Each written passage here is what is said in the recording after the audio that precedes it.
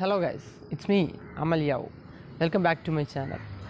ഇന്നത്തെ നമ്മുടെ വീഡിയോയുടെ കണ്ടന്റ് എന്ന് പറയുന്നത് ഫോട്ടോഗ്രാഫി ടിപ്സ് ആണ്.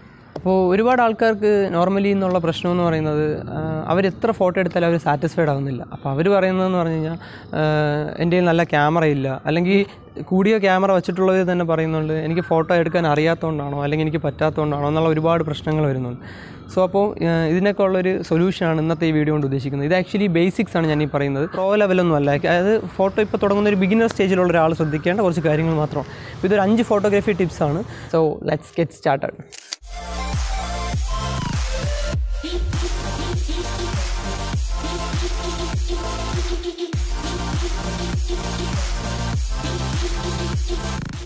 സോ ഗൈസ്, ടിപ്പ് നമ്പർ 1 എന്ന് പറയുന്നത് ക്ലീൻ ദ ലെൻസ്. നമ്മളെപ്പോഴും ഫോട്ടോ എടുക്കുന്നതിന് മുന്നേയായിട്ട് നമ്മൾ ചെയ്യേണ്ടതെന്ന് പറഞ്ഞു കഴിഞ്ഞാൽ നമ്മുടെ ലെൻസ്, ഫോണിൽ ഏത് ഫോണോ ആയിക്കോട്ടെ അതിൽ ലെൻസ് ആദ്യം ക്ലീൻ ചെയ്യുക. ഒരു എന്തെങ്കിലും ടിഷ്യൂ പേപ്പറോ അല്ലെങ്കിൽ എന്തെങ്കിലും ഒരു ക്ലോത്തോ വെച്ച് ജസ്റ്റ് ലെൻസ് ഒന്ന് വൈപ്പ് ചെയ്ത് കൊടുക്കുക.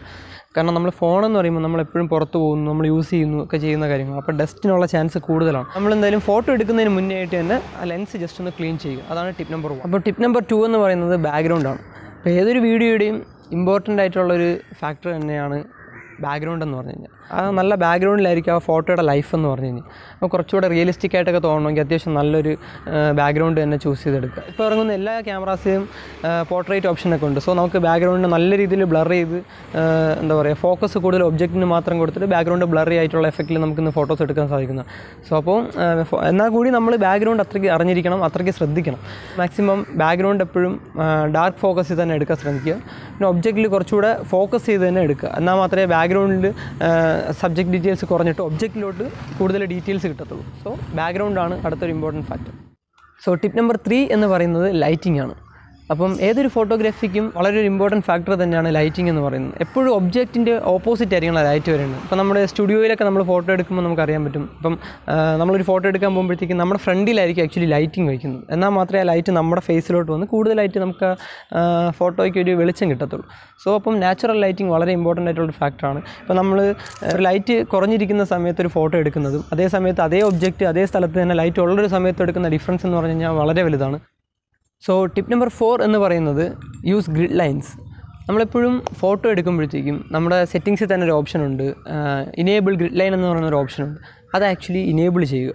കാരണം അത് നമ്മൾ ഇനേബിൾ ചെയ്ത് കഴിഞ്ഞാൽ മാത്രമേ നമുക്ക് ഫോട്ടോഗ്രാഫിയുടെ ഒരു ലെവൽ അറിയാൻ പറ്റത്തുള്ളൂ. മിക്കവാറും നമ്മൾ എടുക്കുന്ന ഫോട്ടോ ചിലപ്പോൾ ചരിഞ്ഞ് പോകാം. അപ്പം പെർസ്പെക്റ്റീവ് എങ്ങനെ വേണോ ആവാം. അപ്പം ചരിഞ്ഞൊക്കെ പോകുമ്പോഴത്തേക്കും കുറച്ച് ലൈൻ ഫോക്കസ്ഡ് ആയിട്ടുള്ള ഇമേജസ് ആണെങ്കിൽ അതിനകത്ത് കൂടുതലായിട്ട് ബാധിക്കും. അപ്പോൾ ഗ്രിഡ് ലൈൻസ് യൂസ് ചെയ്ത് ഫോട്ടോ എടുക്കുമ്പോഴത്തേക്കും ഫോട്ടോ നമുക്ക് സ്ട്രെയിറ്റ് ഇമേജ് തന്നെ കിട്ടും.